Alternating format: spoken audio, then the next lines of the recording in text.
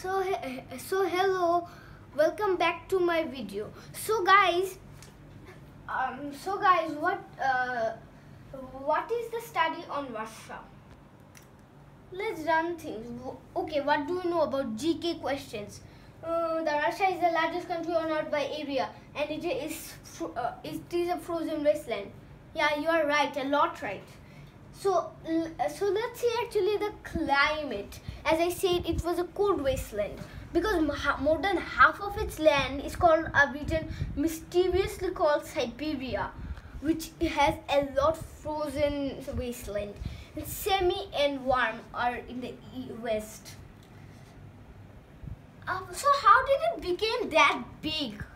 I mean, it just didn't became big like one pop out was a second and independent.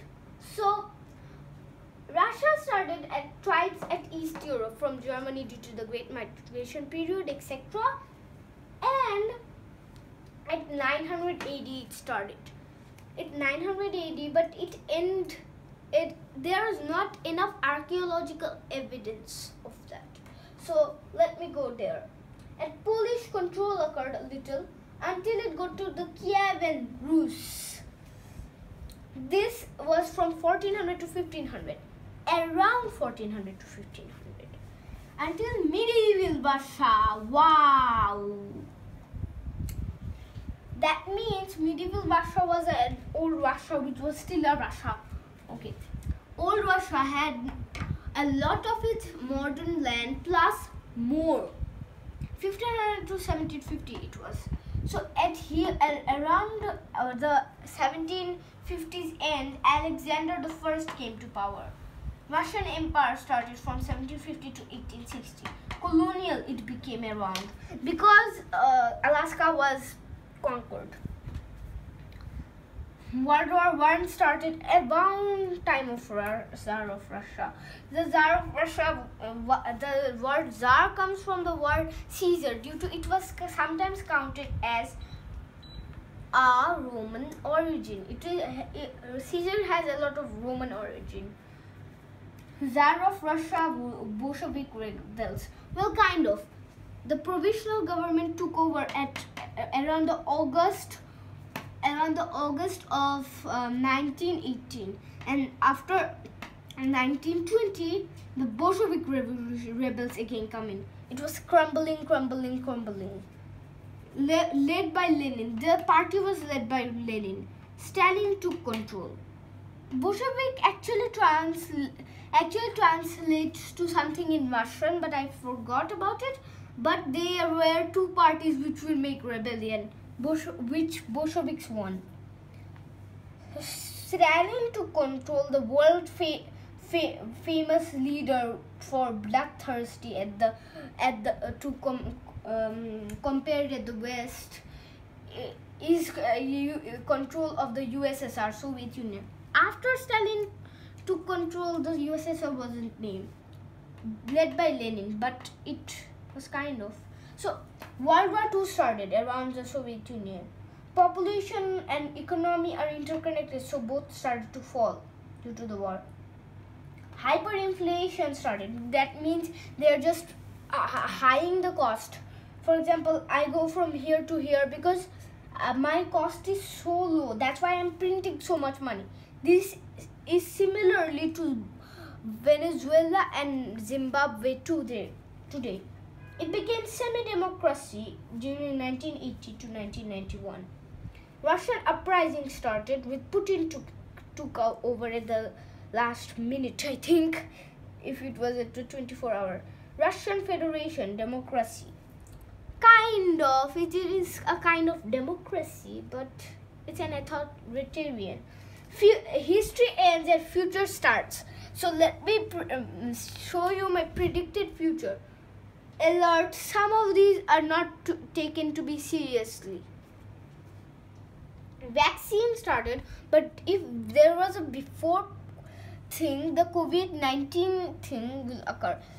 So death by COVID-19, it's really hard because the vaccine had been already done.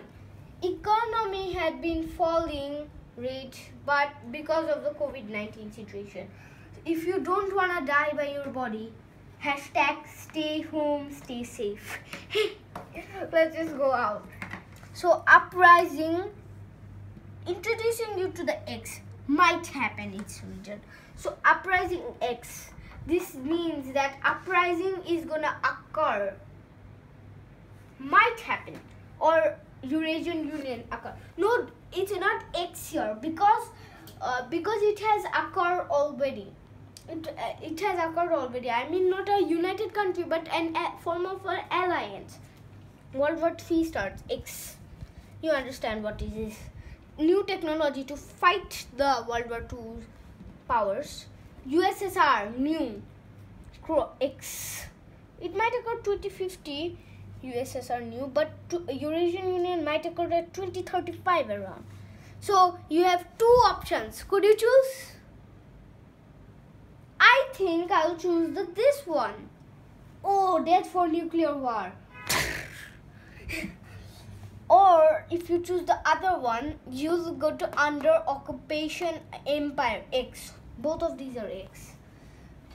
So time to introduce you to my allies of the Russian Empire, and trying to go.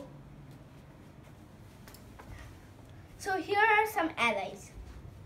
So if you can see the Western Hemisphere, these areas are mostly the rivals, enemies, which are shown in red, and these areas are mostly Russian helpers, shown in black.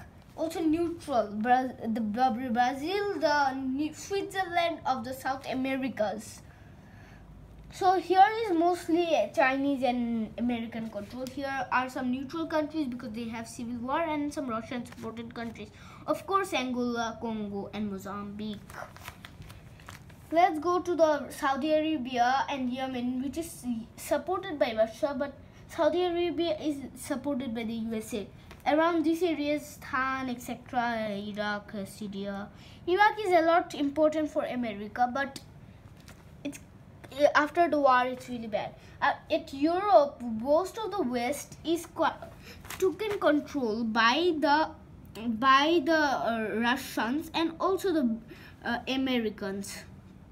In Eastern Asia, though, Chinese have took control of Pakistan and some of these areas.